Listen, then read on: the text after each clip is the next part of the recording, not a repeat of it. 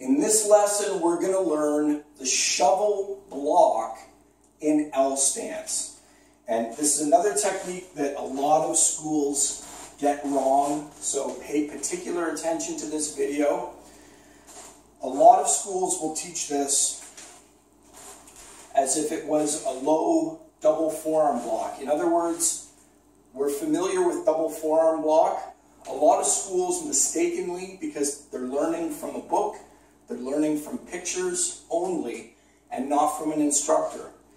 They think that this block is a low version of the double forearm block, and it's performed down here like this, as if you would be blocking with this blocking surface here.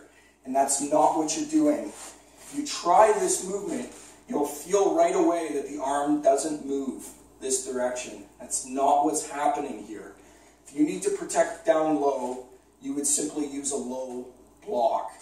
Or in L stance, knife hand low guarding block would protect you from those types of attacks. So that's not what's happening here. So you need to, or reverse knife hand low block would protect you in that case.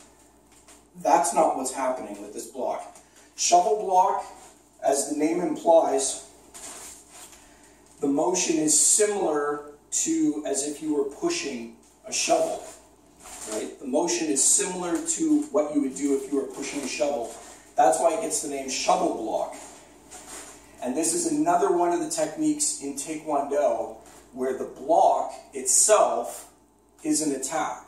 So what you are doing, so now that you know what not to do with this technique, I want to get that off the table right off the bat, so you're not doing this technique wrong.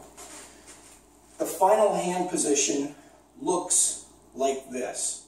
So it's very, very similar. You can see how students might confuse it with this and start to go astray, because this can easily start to look like this, and then it starts to look like this, and then it starts to look like this, and then next thing you know, students think that they're just doing a low version of that block.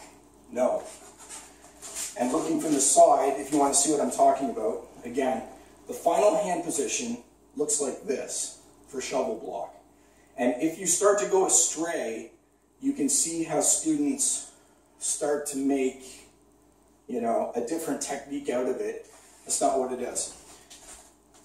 This technique, when I say that the block itself is actually a strike, what I mean is that this hand, the lead hand, is actually performing a back fist front strike down low. So if you want to call this a back fist downward strike, there is back fist downward strike.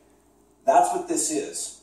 This hand is doing a back fist, and this hand is actually doing an upset punch down low. So whereas a regular upset punch would be here, you're doing a low upset punch. And both hands move simultaneously. So both hands start up high like this, in the same position as if you were doing a forearm guarding block. And then when you bring them down, this hand comes down like this, and this hand comes down like this. And there is shovel block. If somebody is attacking you, let's say, side kick or front kick, what you're doing with this block is attacking the attacking limb. So when they go to attack you, you're meeting their attack with a strike of your own, with both hands simultaneously. So you are punching and striking their leg with this block. So it's a block, but it's a block that is a strike, where you're striking the attacking limb.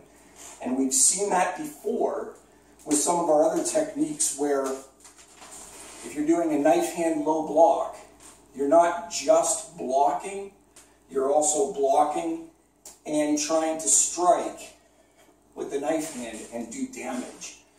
This is kind of taking it next level, if you will. I mean, this is blue belt. This is a next level technique where you strike. So this hand is coming down, back fist, this hand turning over, upset punch. That is shovel block. So here from this side, same thing. Back fist and upset punch. We don't often practice on this side. In the pattern, it only appears the other way. But as part of the foundation movements, you're going to get to do it on both sides. So, very important. So, looking once again, shovel block. Okay?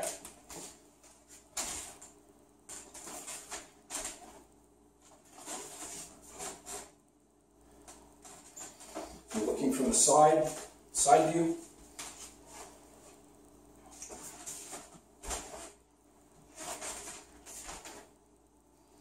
That is shovel block. So practicing by count. So from L stance, remember we're in L stance. 2, 3, turn around. 2, 3, turn around. Good. So again, this is one of the least understood blocks in Taekwondo, and I've mentioned before, as we get up higher in level, we're going to start getting into the blocks that people, typically outsiders especially, have never seen or never heard of before. So these are the ones where, because not many people know about these techniques, there are an awful lot of schools that teach them incorrectly. And it's very important that you understand what is happening here and what is going on with this block. So shovel block, because the motion is similar to as if you were pushing a shovel, but the block is an attack. Back fist, downward strike, and a low upset punch being done simultaneously, attacking the attacking limb as the block. So that is shovel block in L stance.